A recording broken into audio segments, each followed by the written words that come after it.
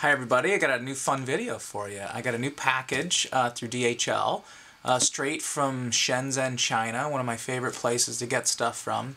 And it's a new fourth axis for my CNC mill. Now I did a video recently on a 3040 CNC, which is sort of this generic format CNC controller, all aluminum, good rigidity, ball screws, and this is an add-on for it. There's a lot of these fourth axis devices you can get on eBay. I got one of the ones I thought were better, so I'm going to show you the unboxing and getting it to work with ChiliPeppr and TinyG.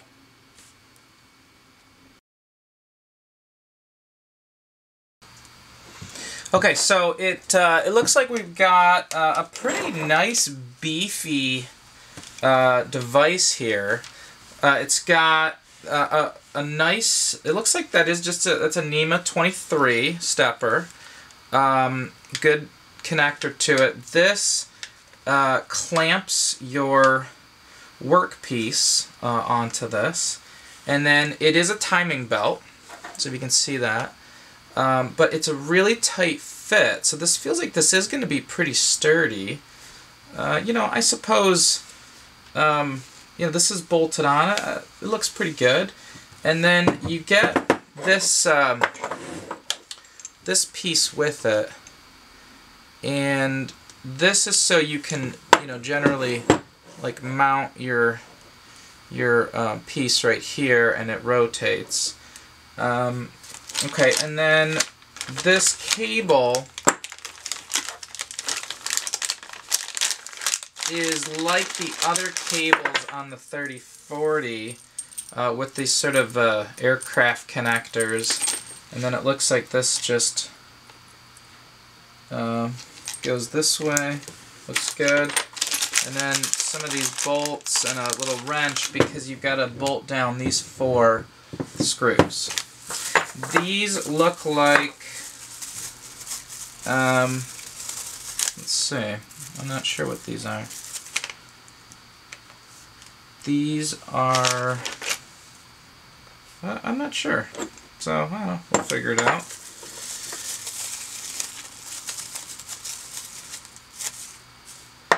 And then you get another connector for the back of the box and a little switch. Okay, I'm going to hook it to the base of the 3040 CNC. I don't know if you noticed, but I put it on backwards. So I had to take all the bolts back off and put them back on. They're pretty tough to get in there, so don't make that mistake. And then lining it up is pretty hard too. Just take your time and really try to get it straight. Now I'm hooking it into the motor 1 of the TinyG. It was pretty hard to get that connector in there.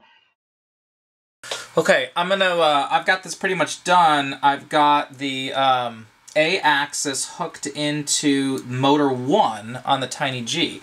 So I didn't need a lot of these little extra cables because these must be for like switching to the 4th axis on and this extra little ribbon cable. But I've got the connector for the A hooked up. So let's now, let's give this a whirl. So I'm actually going to flip on the power and hopefully everything's good. Nothing's going to short circuit.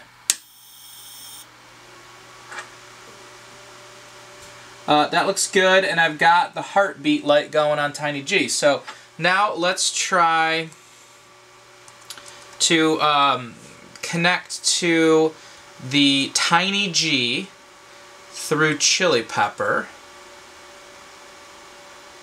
So I'm loading ChiliPeppr, and then I've got to connect to my server. So I'm going to go to scan for hosts, and then let's see, I have to hit scan here. I've got a whole bunch of hosts on my network. I'm pretty sure it's 136. ACM 0, 1, and 2. Okay, that's a little bit odd. So let's try this. Okay, that looks pretty good. And then we could try jogging like in the Y. Yeah, okay, so that's correct. That's moving. And then let's go ahead and try and do the A-axis. Now, there's not a way to move the A-axis. I will turn it on here.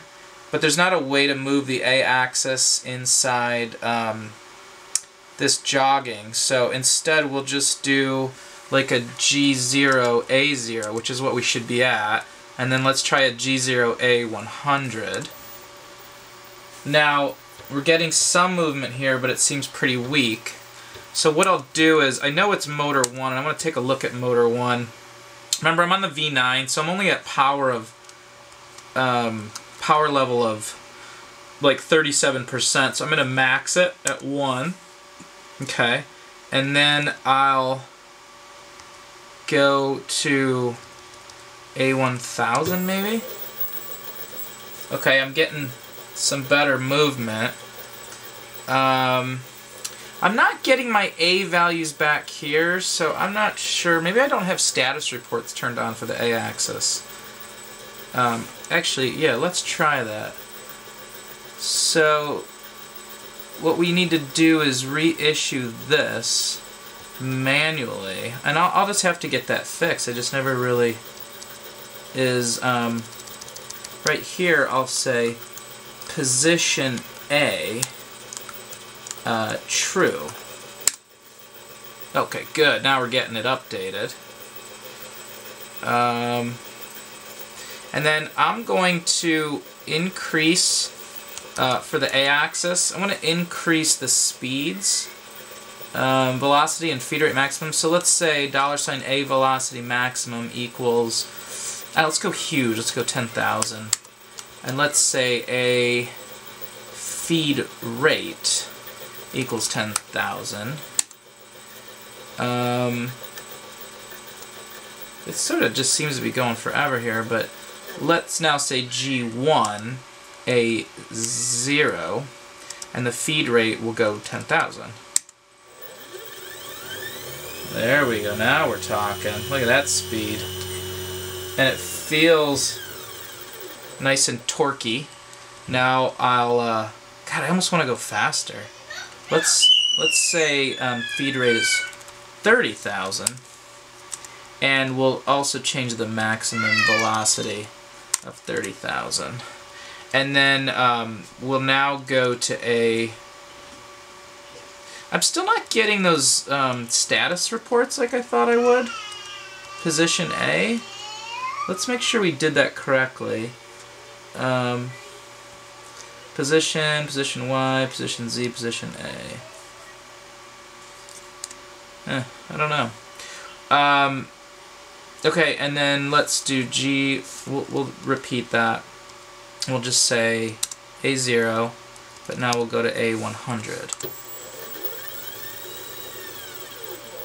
Okay, back to 0.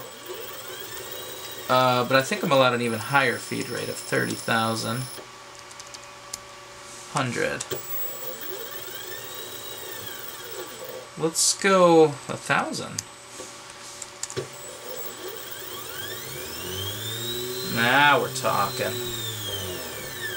Okay, so it seems to be working pretty well. And of course, while I do that kind of stuff, I mean, I guess what I could do is I could say like 0, oops, A0, while I also move to Y, I don't know, we'll just say 5. That's a little dangerous. Let's go to 2.